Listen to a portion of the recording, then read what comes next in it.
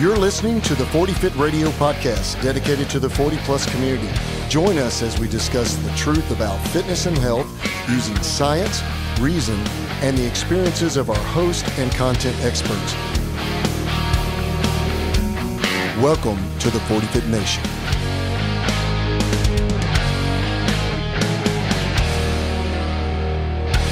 So, hey guys, welcome back to 40 Fit Radio and welcome to the 40 Fit Nation. And we've got Coach Trent here. Yeah, back again. And myself, you can't get rid of me. Coach D. No, we can't. I'm like a leech. Oh, yeah. I like you stuck on us though. But and we also have Karl Schudt, starting strength coach.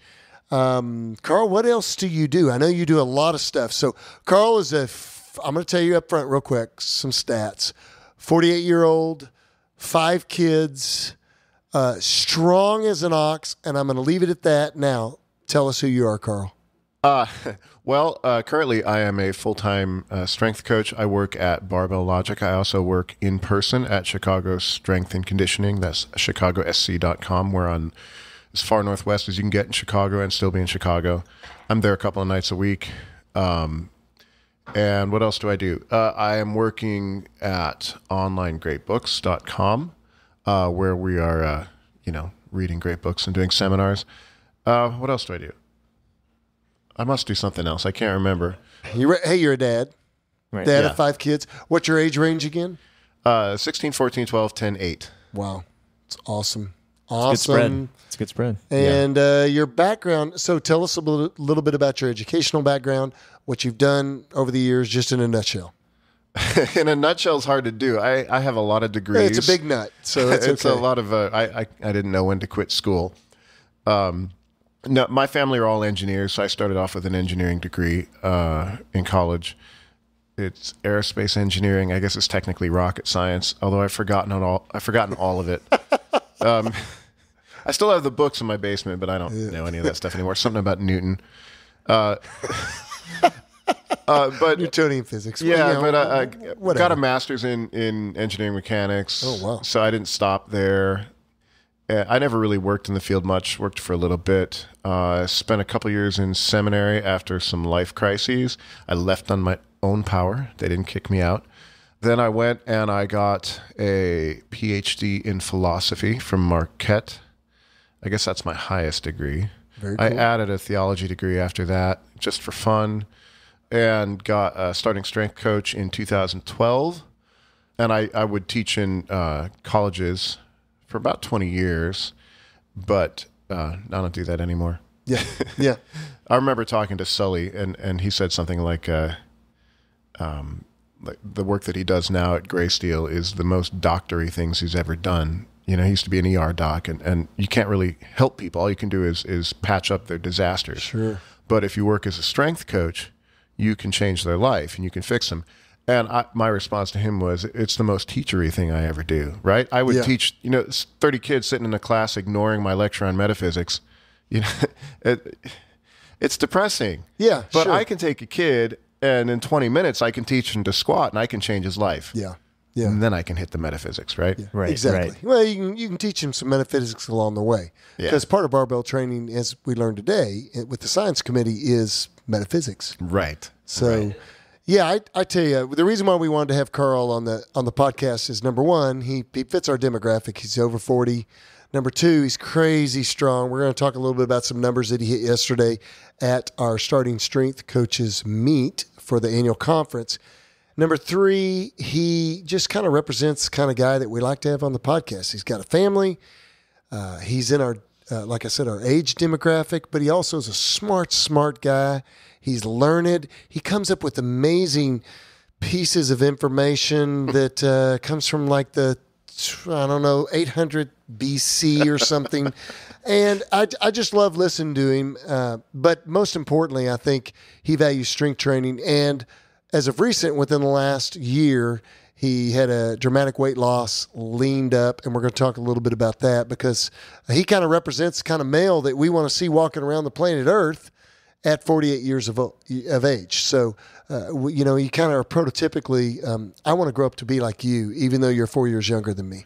So let's talk a little bit first about your numbers. Okay, how tall are you? 5'11". And you weigh about I weighed in at the meet at 240, so I'm a little heavy. He's a big guy. Yeah. He's beefy, man. He's like, I call him the Mini Hulk. I told him the other day, your new handle is the Mini Hulk. Okay, I'll take it. Or perhaps more fitting with his classical background, the Minotaur. The Minotaur. The Minotaur. That would work. Yeah. I was disappointed with the Hulk in Endgame.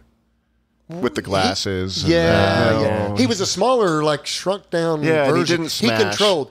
Like, they told him to smash, and he's like, Yeah. I don't really want to smash. I don't do that thing anymore. He's too intellectual. He kind of became... It's the postmodern He Hulk. almost had like right. a hulky dad bod. No, maybe not. It wasn't that bad. He had a cardigan. He did have a cardigan. Okay. Hey, they got to make him a softer, gentler Hulk. Right. You know, they've got to dumb him down. So you did the strength meet yesterday. Yep. You were the oldest competitor in the strength meet. Yep. I think you had the second or third highest total. What were your numbers? I squatted 562 on second attempt. Tried 600 on the third. Didn't quite get it. Pressed 257. So 17 pounds above body weight. That's pretty cool. And then I deadlifted a PR for me of 577. Wait, a PR, but you're too old to PR. No, he didn't get the memo. About that. When Yeah. do you? So here's a good question. Here's a starting question. When do you think as strength athletes, us older guys, stop PRing? Because you've been lifting a long time. You said earlier. Right. You've been lifting since college. So this is not exactly like you're a novice that we started at 40 or that we started at 45. Well, so let me correct that. So I screwed around in college Bro and science, got really like strong, bodybuilding? at least with the bench press, and then kind of screwed around for a long time. And then it was about almost 10 years ago that I started training seriously when I found, starting strength. Yeah. So it hasn't been straight training that whole time, but Right, but still, I mean, 48 years old, PRing. It's so here's a good question philosophically. When do the PRs stop? not yet. Yeah, I talked to Sully once, and Sully said 57. No, who asked him? Someone asked him. I can't remember who asked him. It was Randy Winfrey. Randy Winfrey asked him, who's one of our fellow coaches. He said, when do the PRs stop? He said, he looked at Randy Winfrey and he goes, for you, 57. Why that was, I have no idea. But well, yeah, so I'm a little bit of an outlier. I have, I got good joints. Yeah, I don't ever get hurt. yeah. Knock on wood. There's no wood in here. Somebody needs to knock on wood. Good. Yeah. But I don't get hurt, and I just keep training. I can take a lot of volume in my training. As Robert knows, he's in here. He tried to kill me with volume. Yeah. It didn't work. He couldn't kill me. Yeah. So I'm a little bit of an outlier. So I'm hoping I got some numbers I still want to hit. And I want to keep training as hard as I can until my body says I can't get any stronger. Yeah. And I'm pretty motivated because the only thing I do, my only hobby, is strength training. Yeah, it's cool. Yeah, you're focused. Definitely focused. So you come to a point. When is a guy gonna not get PRs? Well, it depends on the guy, right? How serious are you? How well is your body held up? Mm-hmm. I've never gotten my testosterone tested. I know at one time it was real high because I lost my hair at age 14. Yeah. I don't know what it is now. But if you're a pear-shaped middle-aged guy and you don't have high testosterone, how long are you going to make PRs? Yeah. Yeah, genetics plays a huge role in that. And I've turned 52 in March, so I'm closer to 53 than I was before, and I PR'd working set deadlift today. So and I PR'd this last year at nationals, and I've been an athlete all my life. So I was a college gymnast. And what I would say, I don't even want to say when you're not going to get another PR. No, it happens when it happens. Yeah, and you're going to the day you say I'm not going to get another PR. It was yesterday. No, but that's the day you're never going to get another PR, right? Yeah, because some of that's mental, some of that's your capacity. Someone asked me the other day, when will you? What was it? When will you stop doing backflips? And I said, when I can't do them anymore.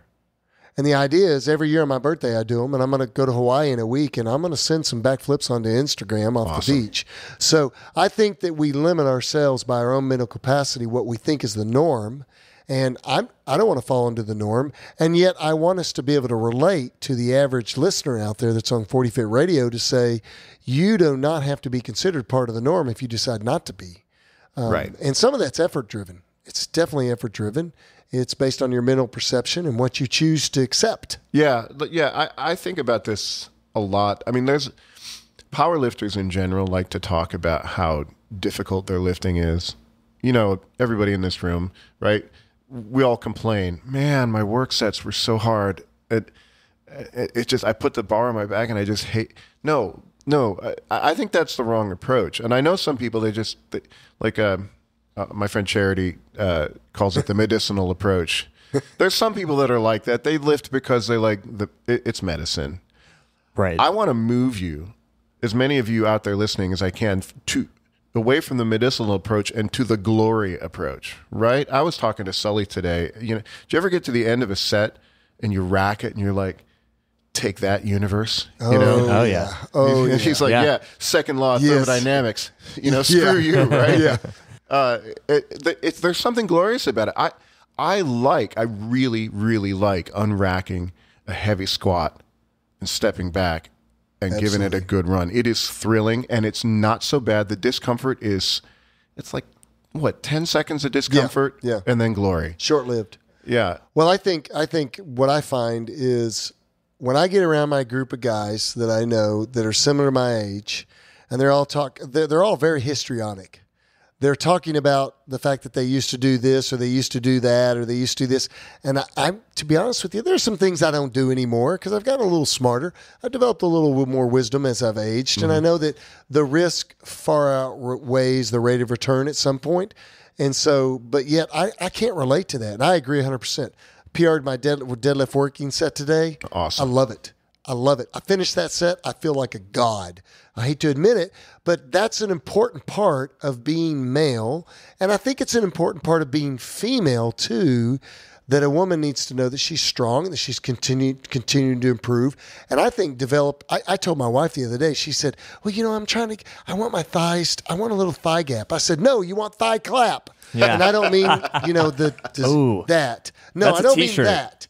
Yes, that's it is a t-shirt right there. But you want your thighs to clap together. Yeah. We do not want your thighs to gap. And I'll tell you what, this is what's really interesting. We were at I've never had a thigh gap. No, me either.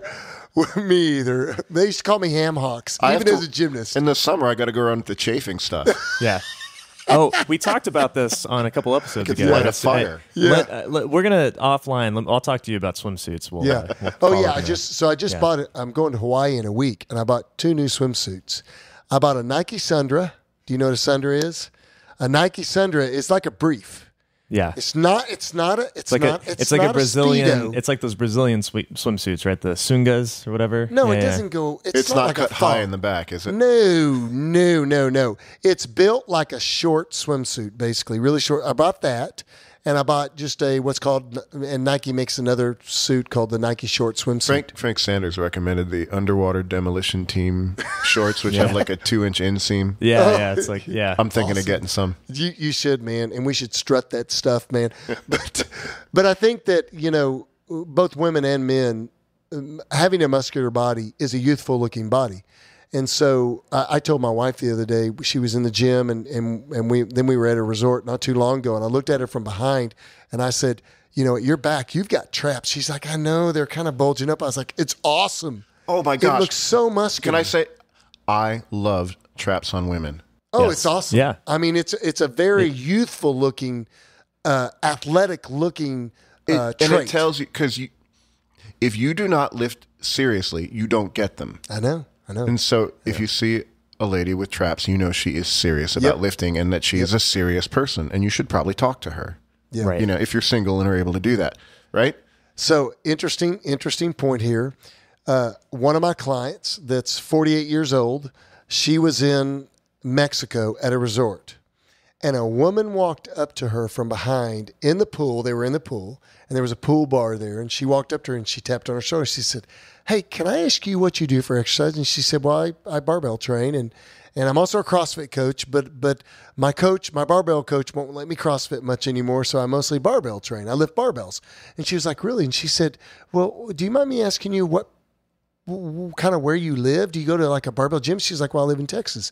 And the other lady said, well, I live in Texas too. And she said, well, where do you live? She said, well, I live in Keller. She said, well, I live in Keller too. And she was like, no way. And they started talking. I used to go to church with the woman that was talking to my client. I knew her very well. And they started connecting, and now she's barbell training her. Yeah. And what got her into barbell training was she saw her traps. Yeah. And she could tell, wow, this woman lifts. Yep. And she's got a muscular body, and she's almost 50 years old.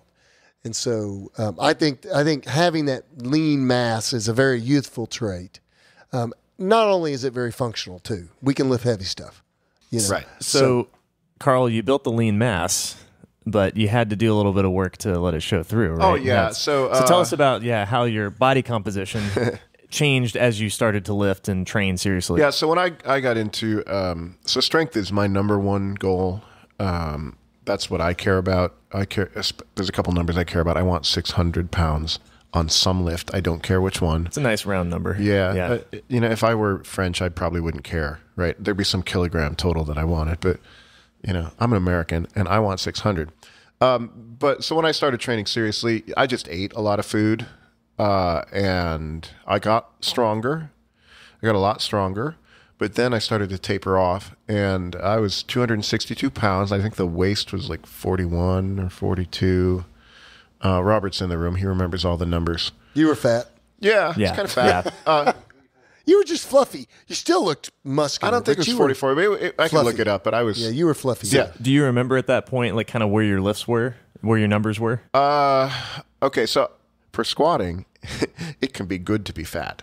Okay, if you Yes. just want the Yeah, numbers, The power belly you just is- kind of it's a bounce thing. off if you the just bottom. want the numbers, Yeah. you can put on some weight and get a big squat. So my heaviest squat was done at 262, and that's 585. I could have beat it yesterday, but I wanted the bigger PR. Bench press at that time, I'm not sure what the bench press was. It was like 430 or something like that. I had waddled up to a sumo deadlift and done 562. And so the way this started, we were at Wichita Falls Athletic Club, and Robert, he's like, Carl, I got to fix your deadlift. That's my Santana imitation. He's trying to fix my deadlift. My deadlift was garbage at that time. And So was your squat, but that's okay. no, the squat was fun. It was, man. No, you fixed your squat. Your squat's so much better. but- You actually started to lean over. So, did I lean yesterday? I don't think I did. No, you didn't. But well, yeah, you lean more than you used to in your Instagram videos. I have very short femurs. But so you I have don't started ever to lean much. over more. Yeah, you've Yeah. been leaning over more. It's good. Yeah, it's been a lot of work.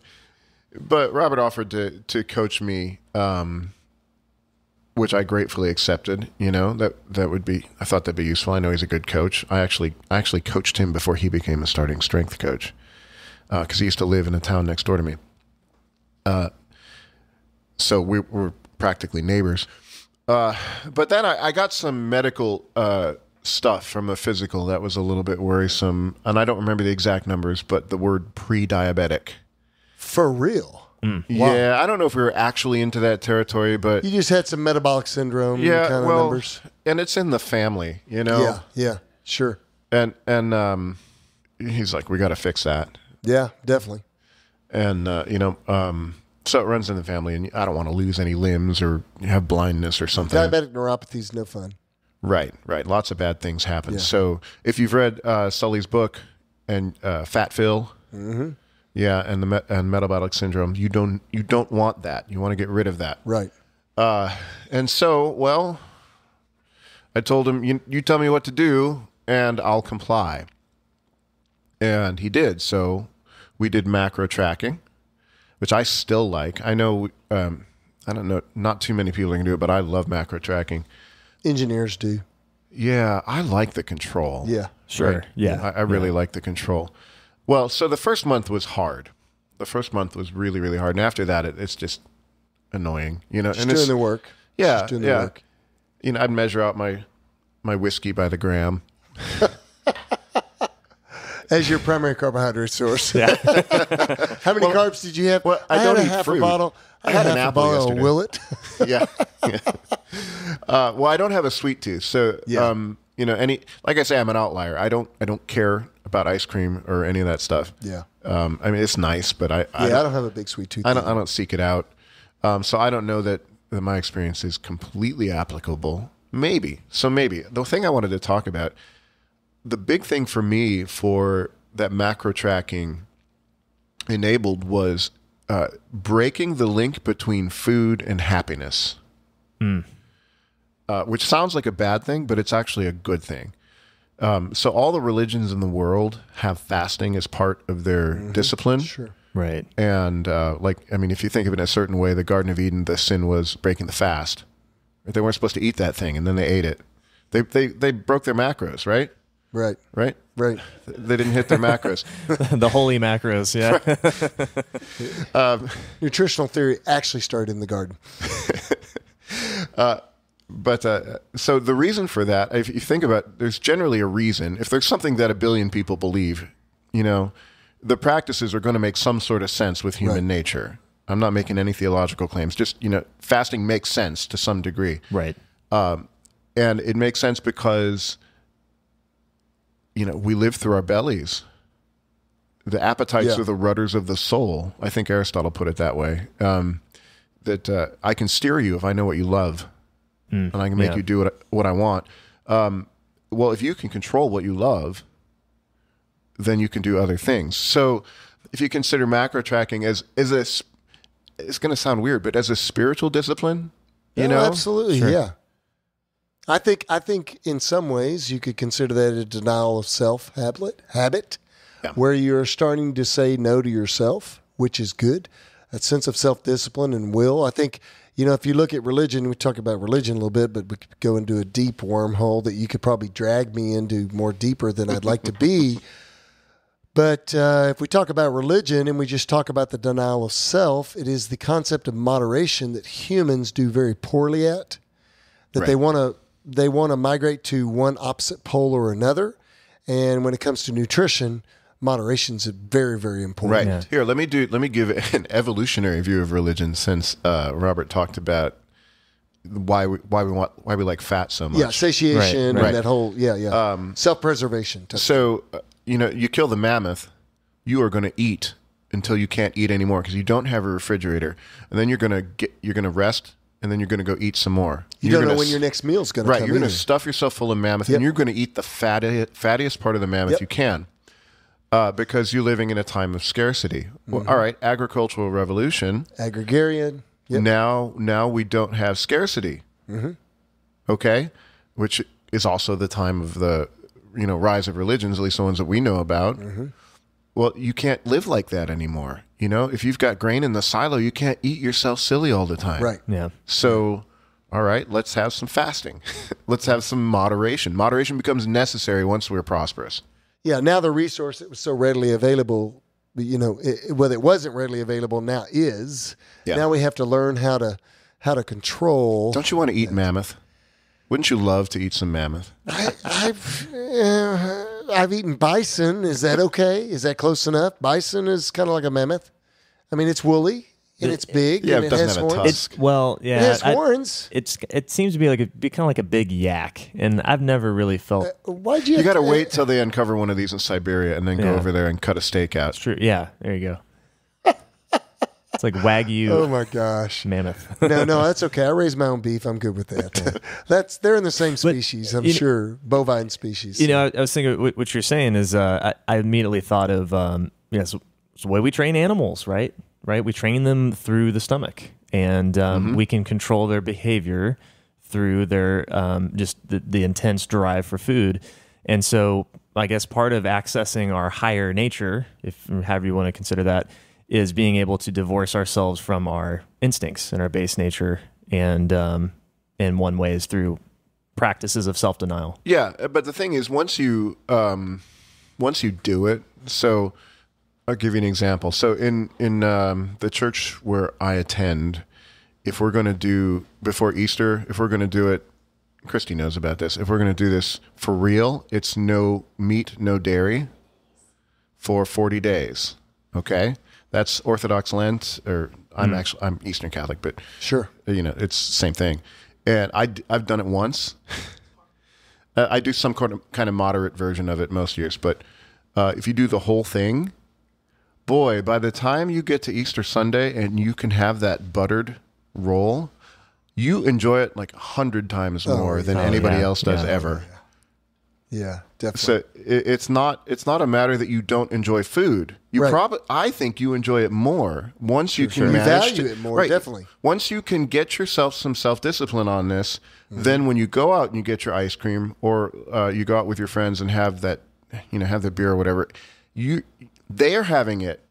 Not to talk bad about your friends, they're having it because they have to have it. Right. You're having it because you want to have it. Yeah.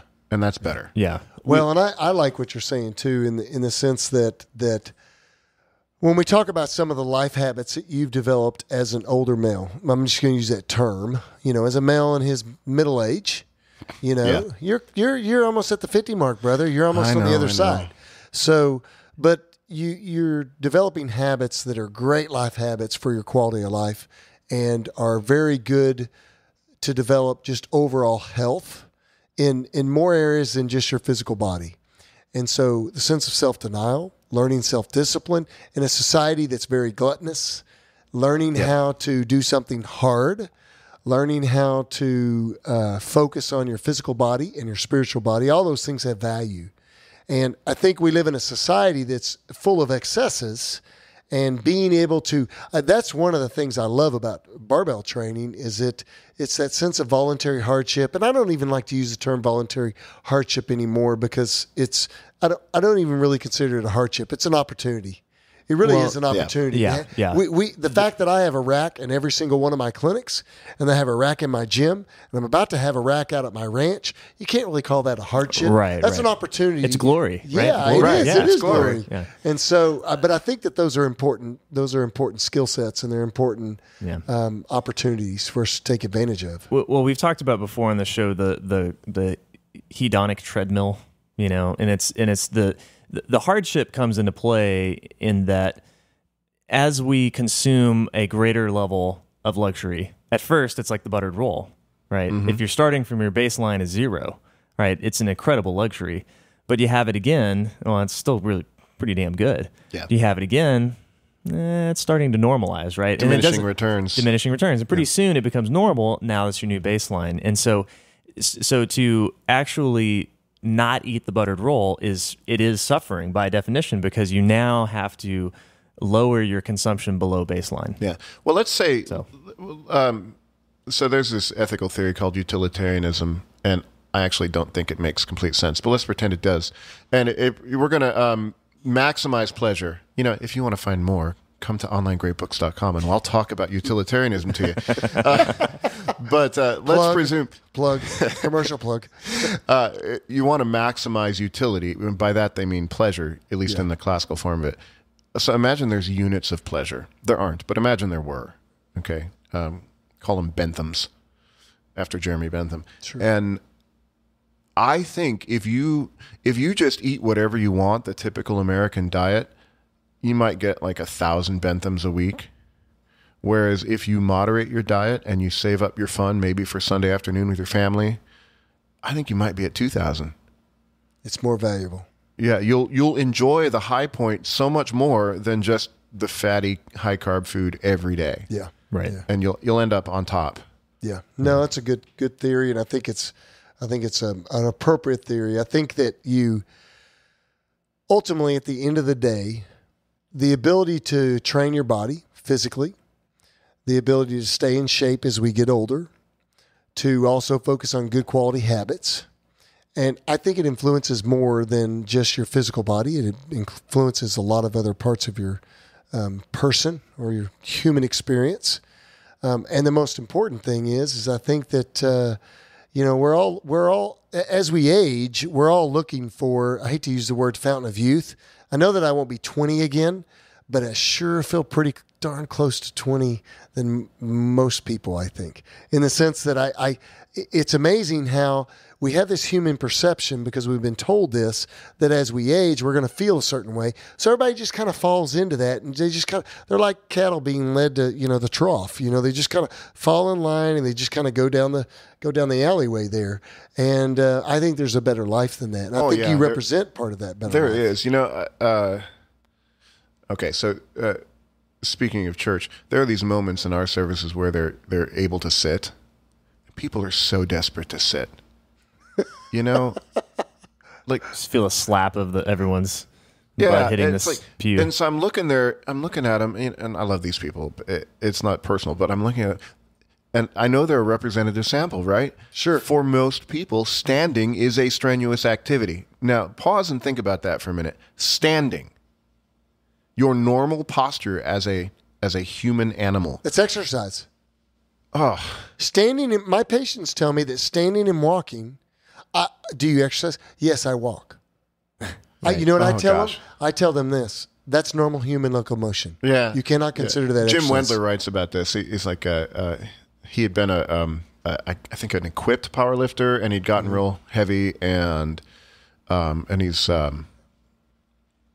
getting out of it, and somebody recommended to him walking. He's like, walking? What? Walking? Are you kidding? You know, like he saying squatted 1,000 pounds in a right. suit. He's going to walk? Or sleeping? Yeah. Or sitting? Just recommend dying. Come on. That's how low the threshold has become, or the expectation level of the older population. Yeah, you don't have to be that way. You can be better than that. You don't have to be the sort of person that standing is a workout. Right. I agree. Right. Yeah, I think one of the things that's really interesting is we started off this show talking about we'd like to ask you about the process of leaning out and how that went for you as a 40+ male. But what you have described is that for you, there had to be a clear motivation for you to even want to do it in the first place, because you said strength was your number one goal. Yeah. And you found that there was sufficient motivation in realizing that, well, I can do other things if I can learn how to control my cravings for food, right? Right. And I think that's... And get stronger, actually. The training's gone better. Yeah, that's... Yeah, You feel better, too. Right. You feel better, too, yeah. And so, I think that's really powerful. Is we often talk about the hacks, and as if the goal of losing weight and losing body fat is already assumed, and that is kind of the surface goal. But where's the motivation? Well, with him, when you think about it, without getting you off your train of thought, Trent, Yep. the readiness to change was that you had a perceived susceptibility to a problem, Yes. and it became real, and that problem was pre-diabetes. Right. Yeah.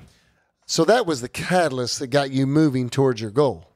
What I find, though, is that once you get off your existing habit set and you move towards these new habits, these new self-denials, disciplines, whatever you want to call them, all of a sudden you realize, man, this is a little harder than I thought it was going to be. Like you said, the first 30 days was kind of, and I found the same thing. I've recently wanted to lose some weight for just to look better and feel better, because I gotten heavier for nationals. But what I found was, wow, this is really good for me. I feel more accomplished. I feel more disciplined now to being able to say no and not just eating anything that I see or anything that I want to see.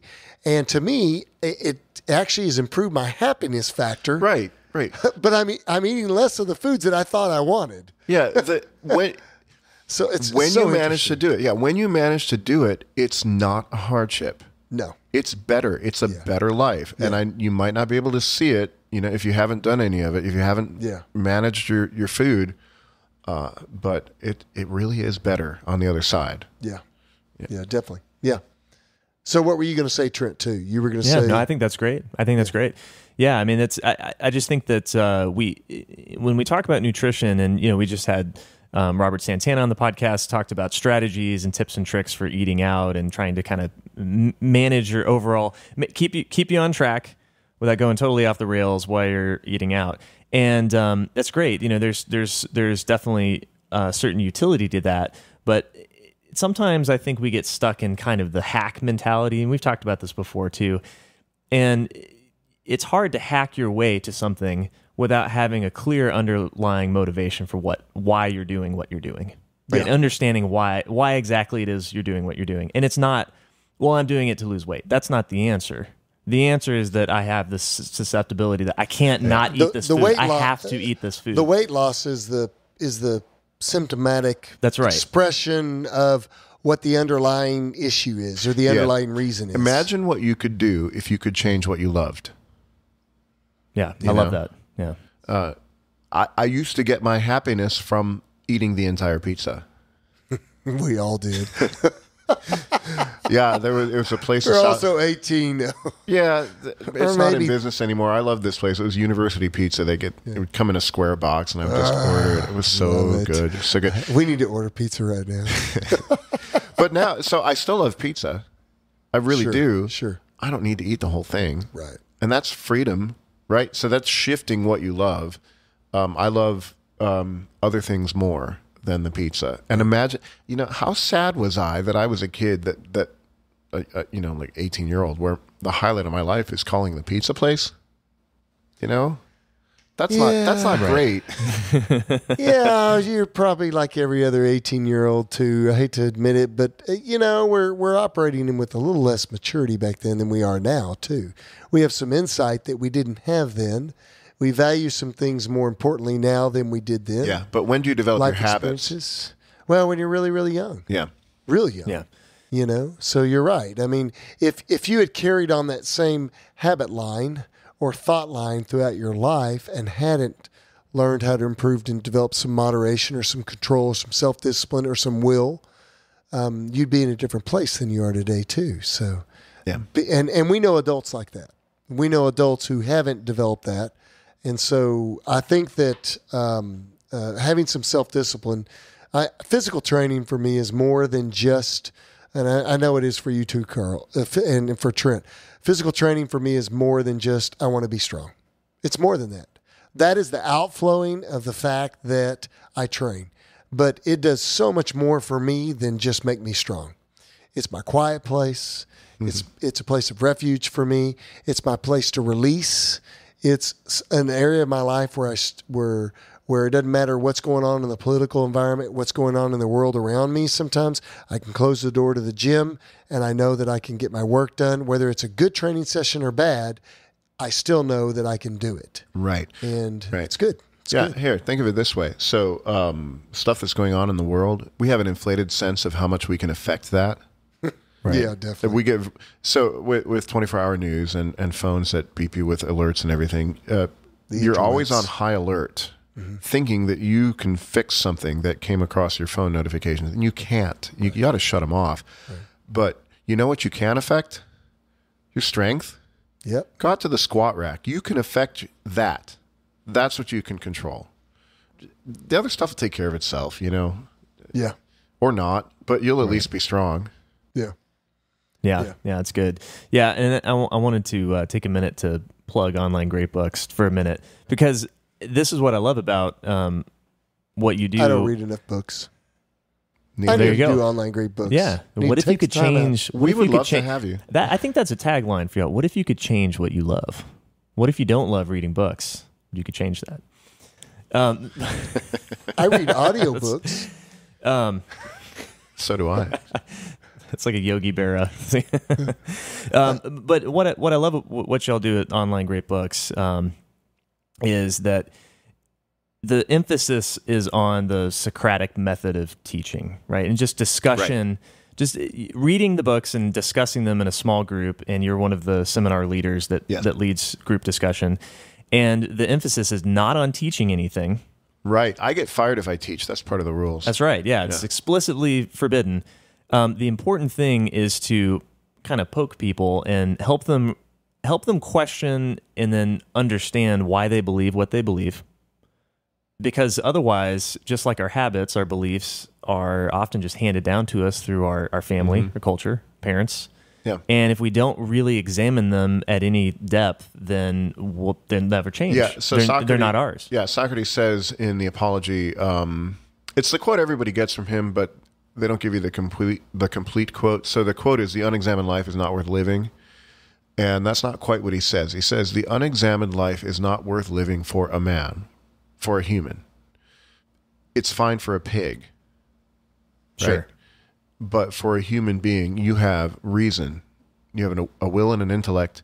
For whatever reason you have it, you're the animal that's able to think about himself and see the future and make plans. Your dog may love you, that's fine, but your dog doesn't plan for 3 years ahead, right? Your dog is not staying up at night worrying about the end of the world. unless it's a very strange dog. And he's on online grade books. Right. So, right. but you're or she. Sorry, right. Could be a female dog. You're a human being that can think about this. You can think about your place in the world. And when we run seminars, so what we do, we'll read a book from somebody who's really smart. So it's not me. So Plato's my favorite for this sort of thing. We start with Homer, but Plato's a big deal. And so Socrates is a character in Plato's dialogues who's a model for me. And you can get frustrated reading these dialogues because Socrates doesn't tell you what to think. And you're like, Socrates, all you're doing is poking holes in other people's ideas. Why don't you tell us what you think? Well, he doesn't usually do that. He's not going to give you the comfort of a PowerPoint slide. What is virtue? I don't know. What do you think, Meno? And Meno will say a bunch of things, and Socrates will say, well, if that's true, I don't think that works out quite right. And you get to the end, and you still don't know, but you know it wasn't what Meno thought, and you've probably thought quite a bit about it in the meantime. It's made you more human to do this sort of work. And it's something we don't do very often these days. We consume a lot of slogans. We don't do a lot of thinking or having conversations. And I'm making a speech, but the last thing on this. No, I think it's good. Yeah, it's good. Yeah. So I have opinions about everything, but in a seminar, I don't. I don't care what you come up with. I care that you come up with something. Yeah. Yeah. That you've thought it through. That you've come up with something that you believe. I want to know what you think, because I want you to think. Right. And I think the thing that's important there is that if you don't, like you said, we consume a lot of slogans. If you aren't willing to do the thinking, if you don't go there and do this kind of thinking, somebody else will do it for you. Mm-hmm. And they already have. And you've listened to 8 million advertisements, since you were a kid, and you don't even know that they're doing the thinking for you, but they have.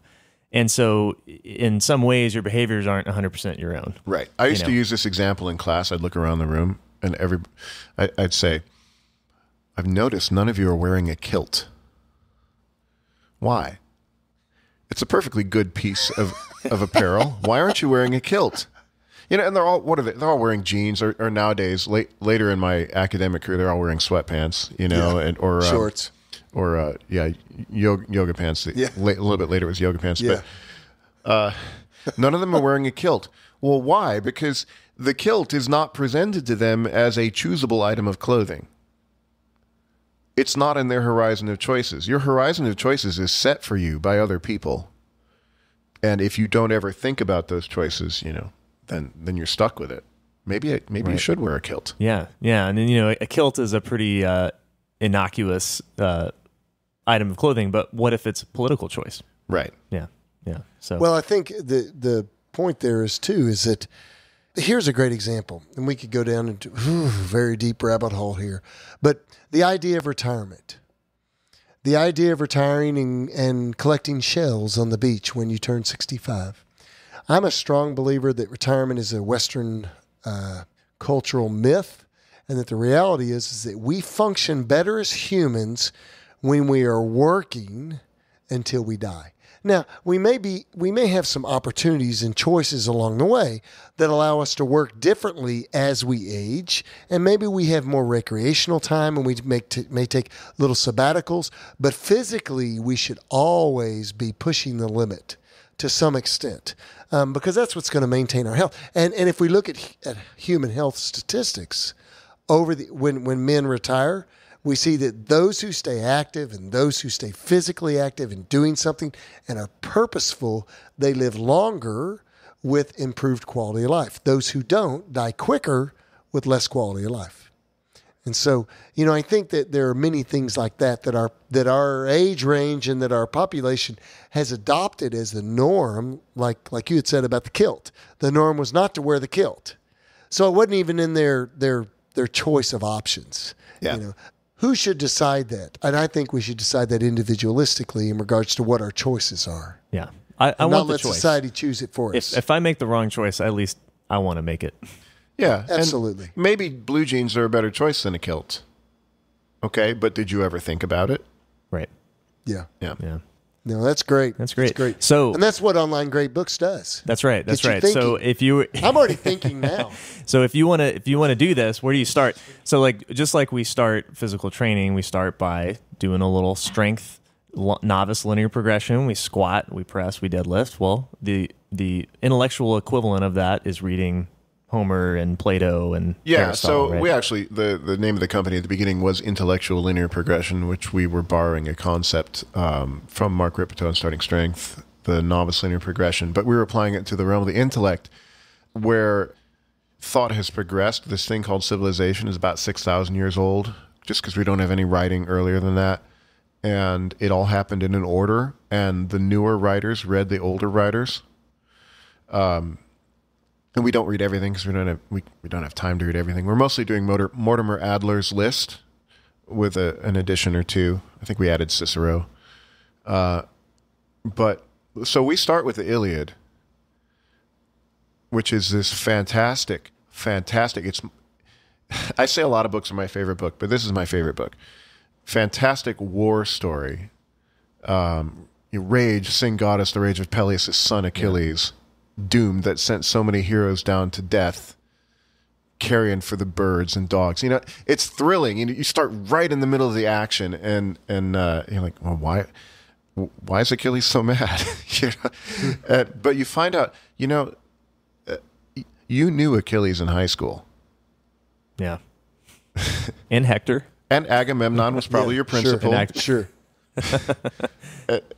You knew all these people. These are types, and the story's thrilling, and I get choked up. Book 9 especially right now.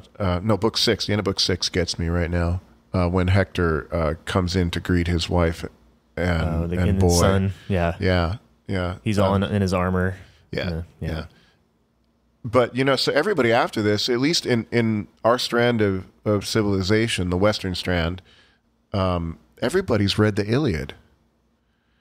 And it's like... we were sitting in the lobby talking rock and roll lyrics earlier, I think yesterday. Yeah. And so we have a bunch of lyrics in common. They all knew the Iliad by heart. This was their currency. And so then you go read, if you're going to read Plato or you're going to read Euripides or these Greek plays, the Greeks invented drama. It's pretty cool. But they're all working on this world that's created by the Iliad. Well, the Odyssey too, and then you go later than that, and you read Aristotle. Aristotle's read all the stuff before him, and you get further in philosophy. You get to the Stoics; they've all read this stuff. You get even to the Christian strand, which is like a melding of strands. You get to Jesus quotes Aeschylus when he says that a prophet has no honor in his hometown. Mm-hmm. That's from Aeschylus. So the Greek culture and the Hebrew culture mixed. You wouldn't get that. You don't get the inside jokes if you haven't read the earlier stuff. Right. It is a continuous strand, a conversation about what it means to be human, how to live, what's the best life, what is justice, is there a God? Are there demands made on us? What is ethics? Is there a way you ought to live? Smart people have been thinking about this forever, and we have 6,000 years roughly of writing about it. Most of it written in the last 3,000 years, and it's cool. Why would you reinvent the wheel? Right. Yeah. Plus, it's fun. Yeah, it's fun. Well, yeah, that's the thing. There's a lot of that was one of the things that I read the Iliad and did one of the podcasts with Online Great Books with Scott. Yep. I think it was one of the first ones we did. And rereading that, because I read it back in college, I was like, man, this is it's kind of like watching a movie. It's like watching Save It Private Ryan. It's brutal. Homer pulls no punches in terms of describing war, but it's a fun adventure story in a way too. Especially when you get to the Odyssey, which is much more so an adventure story. But yeah. So I think that's interesting. Sometimes, sometimes we're talking the nuts and bolts of training. Sometimes we're talking about intellectual nuts and bolts. And you thought you came here because you wanted to lose weight, but it was a little bit more than that. It's all about improving the self. Yeah, don't you want to be a complete man or a complete woman? Yeah, right? Yeah. You're more than your belly. Yeah, Right. and you don't want to be unicompartmental. I mean, you don't want to be developing physically alone is only part. And how many times have we talked about physical training that it does so much more than just make us strong? Like we said earlier, it improves all areas of our life. And I think online great books and things like that, where we are delving into the self when it comes to philosophy, great Western works of literature, spirituality, all those things, developing that portion. Very few people in our society today, because we're so bombarded by commercial, by just an ongoing commercial, that we don't take time to think about the things that we're talking about. Yeah. We don't take the time out to really think about a sense of self-awareness and self-examination and all those things, which I think just sharpen us and make us better as humans, make us much better people. And so, you got anything else? We didn't talk much about the diet. We don't have to talk about the diet. I think this was better than that. I bet you ate a high protein, and I bet you ate at least 200 grams of protein a day. Yeah. And I bet you ate moderate carbs and moderate fat. Whatever the fat was as low as I could manage. Yeah, we would trade fat for carbs. Yep. Yeah, and and the training was hard. We kept the volume. We kept as high volume as we could. We kept intense volume. So I remember doing like 8 sets of 3 on the bench press. That was on a week where you would be double bench pressing. In other words, you would have 2 sessions that week. You weren't in a standard LP though, were you? No, it was an intermediate program. Yeah. So we were trying to hold on to strength. I actually did PR my bench press on the cut, which was weird. Really? Because I'm a freak on the bench press. Yeah.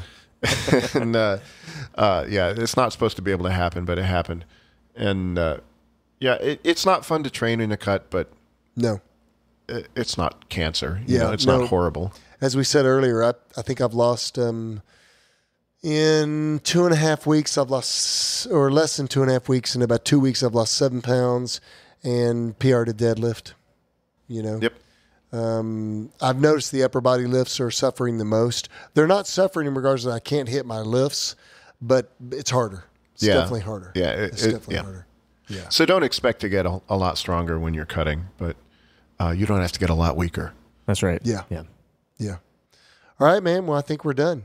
All right. Yeah. Got an older guy getting stronger and also teaching us how to read some great books. That's right. Grow our minds and our spirits. So, Karl, where can we find you on the social medias? The Instagram is Karl SSC, and you can find me at Online Great Books or at Barbell Logic Online Coaching. I'm around. You can find me. Karl gets around. Also, I will say, if nothing else, you got to follow Online Great Books for the dank memes.